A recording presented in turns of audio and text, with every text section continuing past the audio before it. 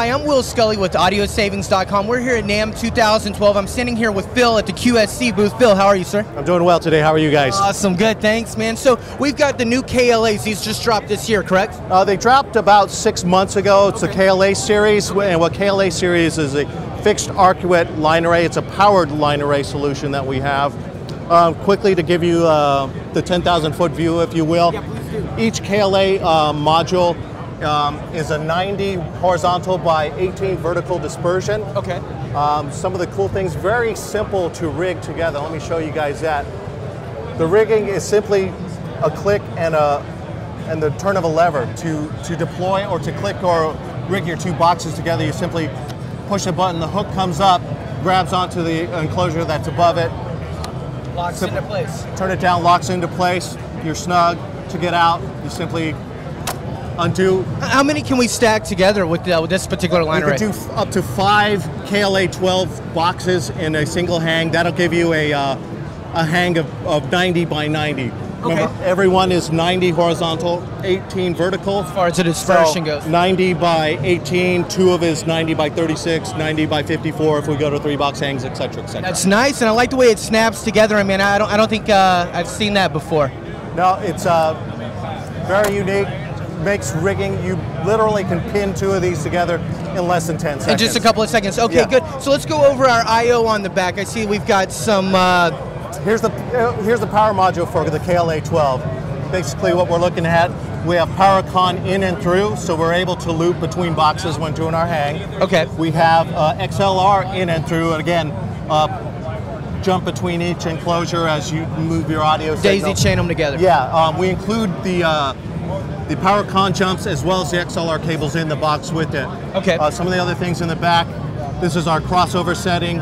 If we're using an external sub like the KLA181, which includes fly hardware to match along with this, you simply just say I'm using an external sub. And it'll cut some of the low end It cuts at load 100 off these hertz. guys. Okay, cool.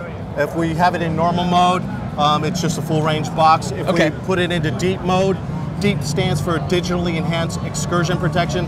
Basically, we're able to manage the LF transducer to get more bottom end out of it, so it gets Nice. to be a little bit lower. Beautifully done. Okay. A couple other things, cool things about it.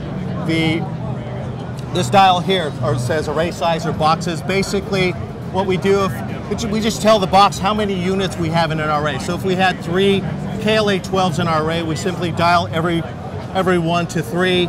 It'll automatically tune and configure for that number of boxes so that the HF keeps up with the LF output. Very good. What's it doing exactly? Are we messing with any of the EQ on that? Yes, basically we're adjusting the HF output. It's more, we're bumping the HF, the gain of the HF also, as well as sliding it back a little bit, just because, remember with a line array system, as we start to build, we start to couple that bottom end. The bottom end gets really big, so we have to have some HF to keep up with. Perfect, well done. And then we've got just your standard attenuation right here as well. Attenuation here. One other very cool thing that I like to point out, each power module only draws 2.3 amps.